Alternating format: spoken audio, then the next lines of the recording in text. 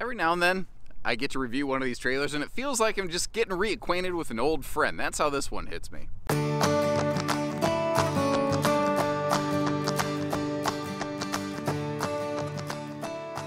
Hey everybody, Josh the RV Nerd with Bish's RV, actually down here on Coachmen's campus today, getting, like I said, reacquainted with my old friend, the 292 BHDS Bunkhouse, and that means the DS means deep slide, not double slide, because Freedom Express was really the lightweight travel trailer brand that showed that, like, historically lightweight travel trailers had these small, shallow, little slides, if any slide, and they showed that you can make a full-size RV that weighs a little bit less, but, you know, you got to do it a little bit differently. You got to do things like use more lamination, and you have to do things like use more materials like Asdel to help keep the weight in check, and that's what you're getting here. They're even kind of rare in the world of lightweights with an extra tall ceiling. They're carpetless, they're ventless flooring, so fantastic if you've got messy pants husbands like myself, or if you've got, you know, dogs or kids that like to drop Skittles and Legos down those things. I definitely would have lost a Lego head or two, you know, when I was a kid in a camper with floor vents, but, you know, you Hakuna Matata, you work with it. Anyway,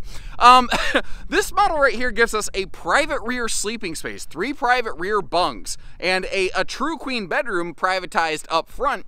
And it does it all with one slide in the living room to give you that rainy day kind of sanity space, or if everybody's kind of, you know, eating breakfast, eating dinner, you got room for all that. This one, though, I think is a fantastic floor plan for really spending a lot of time outside with the family, because the awning coverage on this is fantastic, and as you can see back there, you've got that big camp kitchen that has a big full flip-up like overhead door that almost acts like an extension of the awning space, because as you're seeing, there is a lot of coverage over here. Now, it's not going to be the perfect one for everybody. Like, it doesn't have the most bestest direct viewing theater seat entertainment system you've ever seen in your life. Not every RV does every single thing. We've got other rigs that do that. But maybe if you're like, I don't go camping just to watch TV. I go camping to kind of be with my family, but I want to be like, kids, go to your room. This might be the perfect fit for you and your family right here. Now, there's nothing new and original about the layout of this RV. This is about actually as classic and throwback as slide-out floor plans get. The difference here, there's a bunch of little details in the execution that I'd really encourage you to hang out and learn about this stuff. Like, first of all, the fact that we've got that taller ceiling. Average RV has a 6.5-foot sidewall. Some of them have a vaulted ceiling, some do not. Now, this has a vaulted roof, but it has a linear interior ceiling measuring 6'9" all the way across. It has a taller sidewall, so it's a actually genuinely taller RV. The taller sidewall will determine the fact that this allows for a taller slide, taller bunks, taller shower, more storage in the overhead cabinets.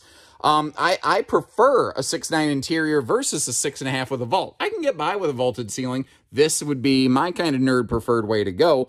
Kind of like the way that they're accomplishing their carpetless floor flush slide over here. Now, keep in mind, floor flush slide, not truly floor flush, but it does jump down a little bit, so it's not a major toe kick. But the flooring matches, and you might notice, very pet friendly with no sort of heat vents in the floor or anything like that.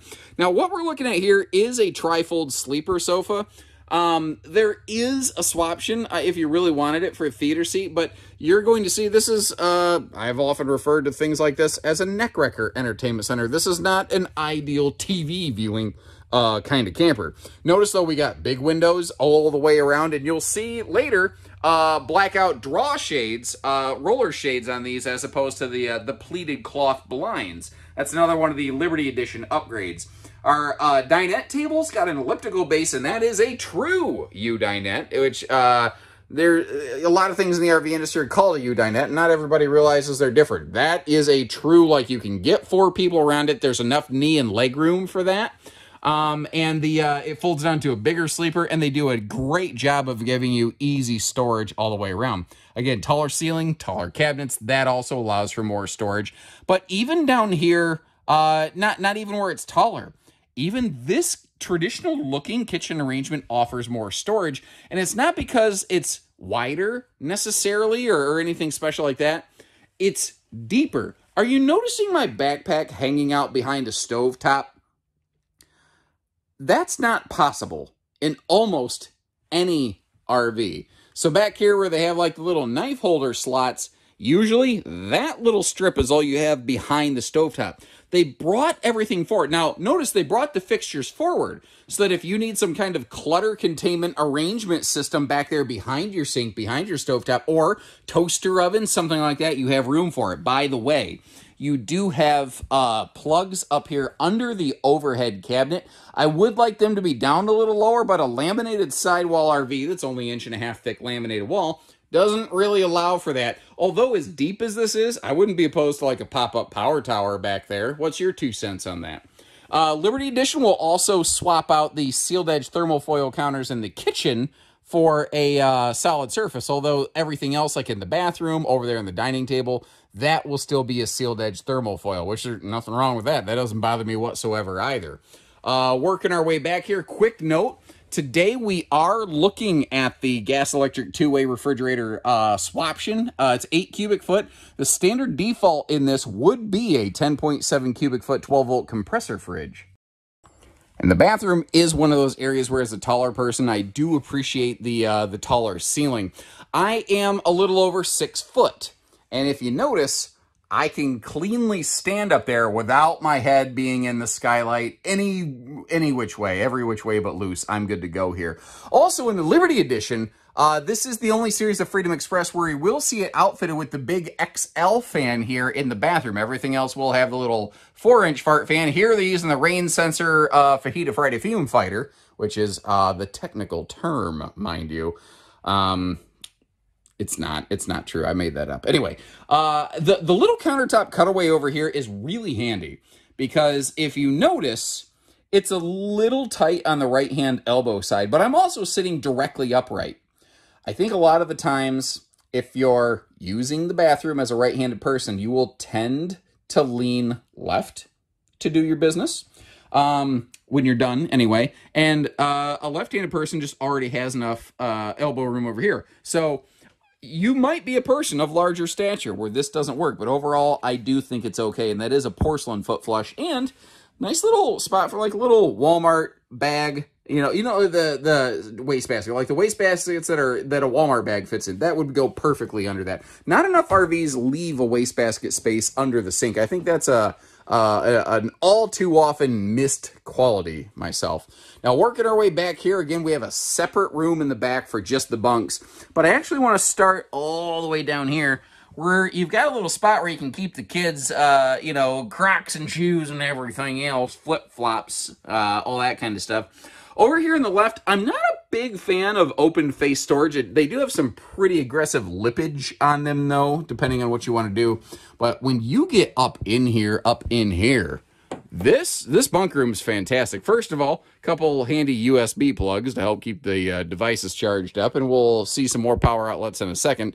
But all of these windows open for airflow. Now, these side windows, those have snap-on blackout shades. I'll show you a sample of that in a second. The rear windows have the roller shades. You can see that knob there where you can, pull that sucker down. There's those extra outlets and TV hookups out over that rear cabinet I was telling you about. But again, same thing over here. They made it as symmetrical as they could, but this is a triple bunk. And there's one of those blackout shades. Now, these two beds over here are normal single bunk size.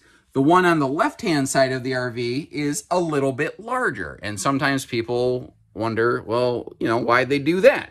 Because this is over the camp kitchen, so they had a little extra room. The room is not exactly even symmetrical left to right. So that is kind of something they had to do. Now, what if you want a fourth bed? You don't want that camp kitchen.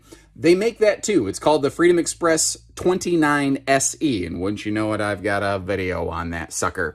Now that big chunk of storage in the back, look inside here. That is deep. That is deeper than the trouble I get into with my wife. And that's pretty deep. There's some very handy storage space in there. But speaking of storage, we need to get all this cabinetry space opened up, and I feel, after moonwalking, like starting right up top, right about meow.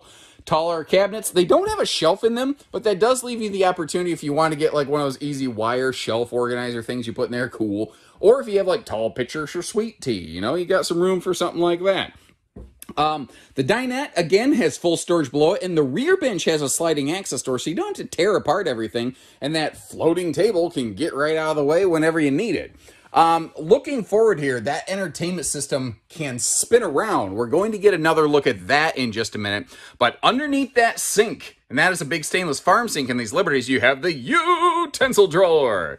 It wraps around that sink. It is the best use of space under a sink I've ever seen, and I have to believe Freedom Express has some kind of patent or something on it, because I've never seen another manufacturer do it. I've even heard other manufacturers go, yeah, that's pretty cool, but they won't touch it. So I gotta believe there's a reason for it. Whatever the case, I think that is one of the best uses of space under a sink I have ever seen. The only nitpick I have with this kitchen, and it's got kind of a little one, but a little more space under that sink area for like a good-sized wastebasket wouldn't offend me. Wouldn't offend me at all. Liberty Edition here, you're going to get that electric space heating Tootsie Toaster, and we do have a clutter cut and shoe garage right by the door. Now, moving up front, let me actually sit down, and let me acknowledge this. I've already kind of talked about this, but this is not the world's best viewing entertainment center. That TV, you'll see in a second, it can spin a little, but you're actually maybe potentially losing some of the angle on it because of the boxy construction.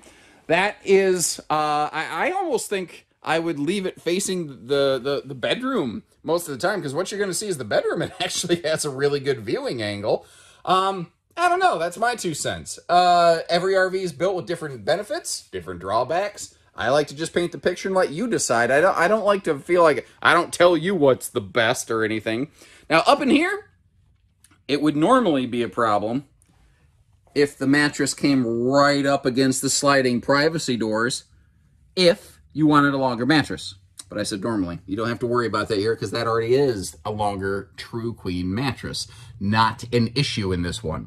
Up front, you do have that front windshield. That's just part of the whole Liberty thing. You're getting a little peek at my knuckles over here in that, oops, sorry, about lost my balance. Got a little dizzy-woozy for a second there. Anyway, working our way down, it's dark on dark, and I got a feeling in the 24 generation their decor is going to change. I don't have any details on that I can share quite yet.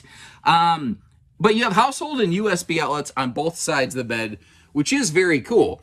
And you've got full hanging closet storage on both sides of the bed, like you see right there. What is also really nice is how the overhead cabinets, well, the doors will hold themselves open, which I think is really nice, so that you don't have to constantly do that. There's so many RVs where you got to juggle it open, but that vaulted bed lift system on here, that is very, very cool. And the cabinets, basically, the dresser cabinets below the bed, those are structural, meaning you can sit on them. So if you need some kind of extra seating space, or if you're like folding laundry or something, that could be a handy little laundry fold situation. Maybe a craft thing. You could maybe turn this into some kind of DIY office scrapbook room. I don't know. I'm just kind of reaching for ideas here, but you get the point. And the dresser drawers on both sides of the bed open outward, so you don't have to lift the bed up. And, all that being said, one other thing I realize as I'm standing here right by the door, our control panel, it just has physical switches. You want to turn the lights off? Fine. You want to turn the lights on? Fine. But what's neat, if you notice, this actually has a hidden version of One Control. So if you like to go R2-D2 digital with this stuff, you can do that. I'm getting some game notifications on my phone, apparently. I'm a nerd. Or you can always just go, I prefer low tech. I don't want digital R2-D2. I just want to push a button and make the lights go. You can do that too.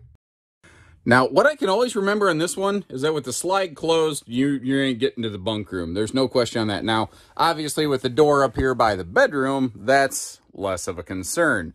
So for a travel sleepover, you're going to have to operate the slide. But the kitchen, obviously readily accessible over here on the campsite of the RV away from the slide out. The question becomes the bathroom. If the bathroom door is closed and the slide is closed, you're not going to be able to get in there, but there's two possible workarounds. And if you appreciate the extra information, like showing you the slides closed and stuff and giving you this extra insights, do me a favor, hit the like button on the video or subscribe if you haven't.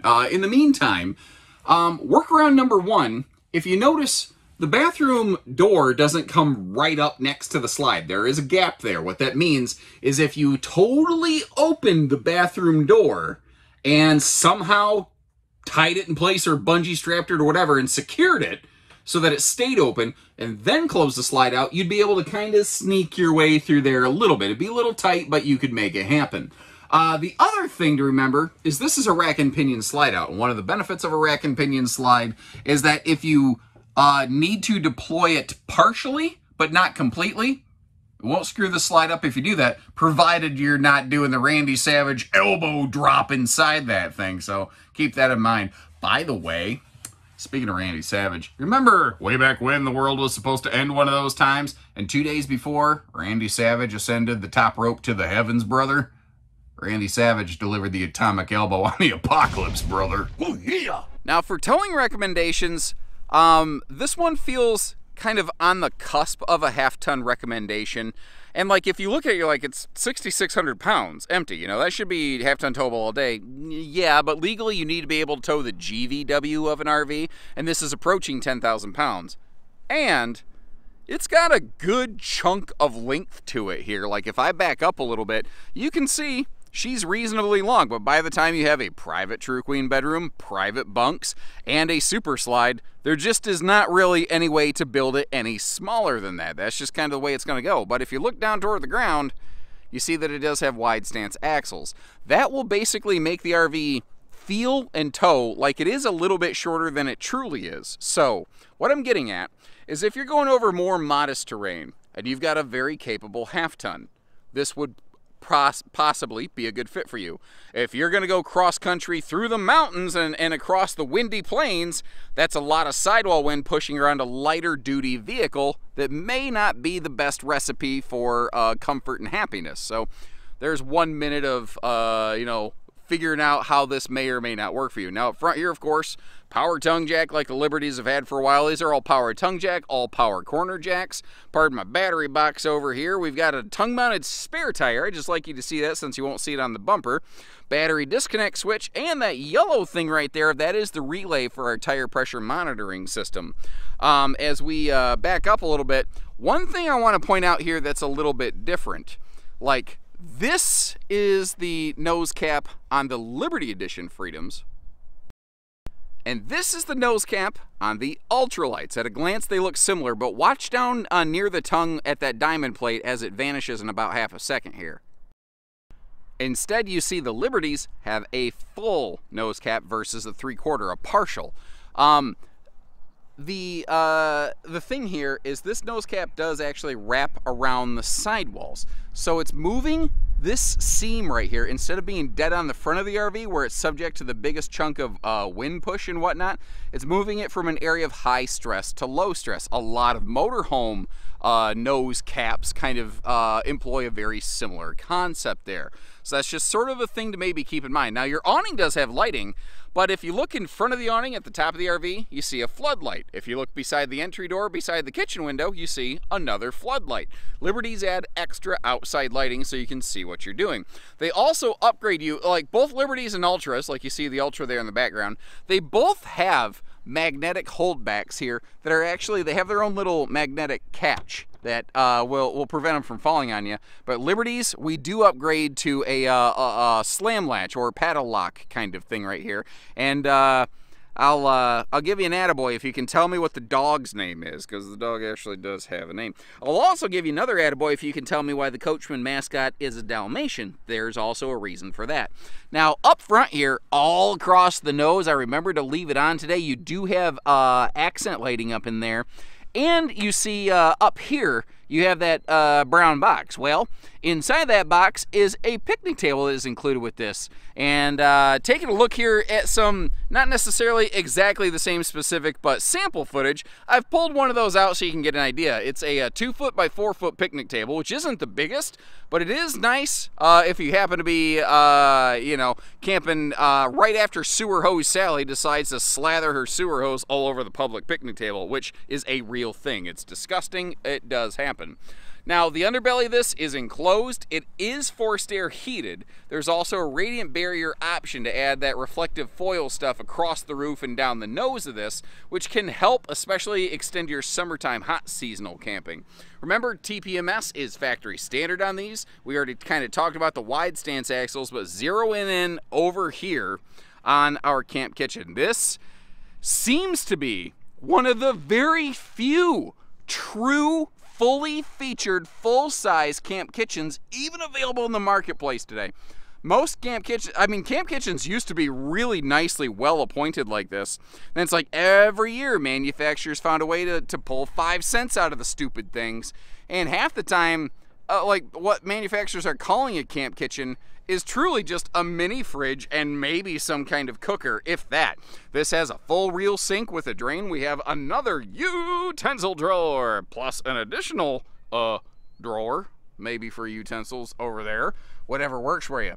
There are just not a lot of them that are fully featured and fully equipped to the extent this one is. Now the RV's long enough, the awning doesn't cover that camp kitchen, but you will see later in the video I could walk right under that thing, not have any sort of headroom clearance issues. Instead of a telescopic removable ladder, which can actually hold more weight than the 250-pound rated ladder that you see on there, it is always on though, so you don't have to worry about stowing a ladder somewhere. Now you see that orangey yellow sticker on the rear bumper? First of all, it has a rear bumper. The RV doesn't have a rear hitch though. But that's what the sticker's telling us. If you look down, you can actually see some rear brackets. They're prepped and ready. If you do want to slap an accessory hitch on here, you can do that easy peasy and not have to worry about screwing up any sort of factory warranty or any of that scary stuff. Unless you decide to, you know, start loading 800 pounds with a motorcycle lift on it, well, yeah, then you're going to have a problem. I love how all the hookups are in one spot, and they're in the rear corner over here of the RV, which is almost always the closest place to the park hookups for you. I am hoping I left this unlocked. I did not. Stand by. There we go. All right, so historically, you know, the previous iterations of this model, it had a full second rear pass-through junk in the trunk storage system. Right now, it's about a 2/3 because you do have a camp kitchen on the other side. And I will tell you, one of the things you're going to want to watch here is the lock.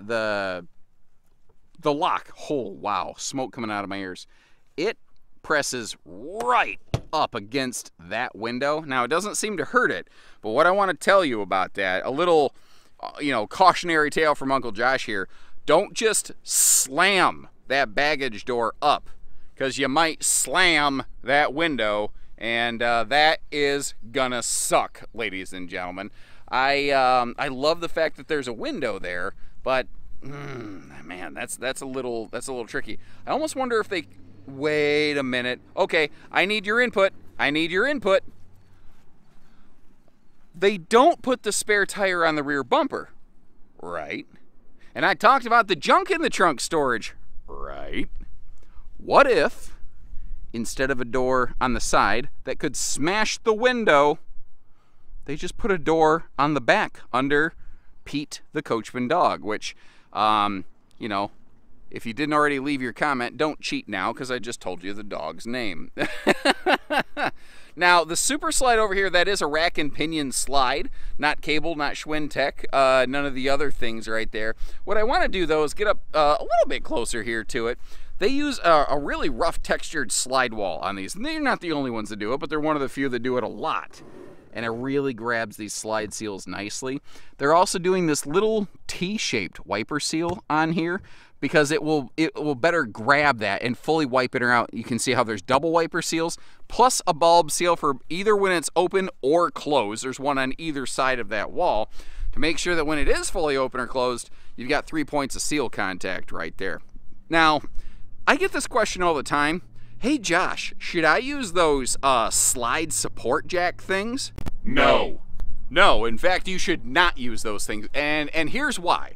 The slide out, it basically, it's relative to the body of the RV. So when you have the jacks down and everything, you've generally isolated the movement of the body of the RV. But Not completely, not 100%. If there's a wicked wind, if someone's moving around inside, the body of the RV can still move a little bit. A rack and pinion big slide like that, there's nothing that actually pushes the top of the slide out to press against and engage the slide seal. It's the literal weight of the slide. The slide's literally trying to fall out of the RV via gravity, and that is what's keeping it pressed and sealed. So if you put something under it that prevents it from moving, and the body of the RV rolls a little bit, but the slide box is isolated, the top of the slide might actually kind of like weave, bend into the RV a little bit and break the seals, even temporarily. So you don't want to do that. You can throw things out of whack. You can damage stuff. If the RV settles on soft ground and you've got the slide jack sitting there, they'll be pushing up against the slide in a way it's not designed for. Just don't do them. Just to show you the kind of clearance that you have over here, I thought I'd actually just walk my nugget under this thing, even though I'm kind of being blinded by the light right now. But if you're getting revved up like a deuce, another runner in the night, give us a call. We'll get you camping, man. And again, if you're like, okay, this is neat, but I want 4 beds in the back. I don't want a camp kitchen. Check out my video on the 29 SE, and to help you do that, I'll leave you a link in the video description to check that one out, as well as a jump over to our website where, whether you're curious or whether you're serious, you can check for pricing and availability one click away. So when you're ready, we're ready. We don't do hidden dealer fees, we just do everything else. So take care, stay safe, have fun, and happy camping, everyone.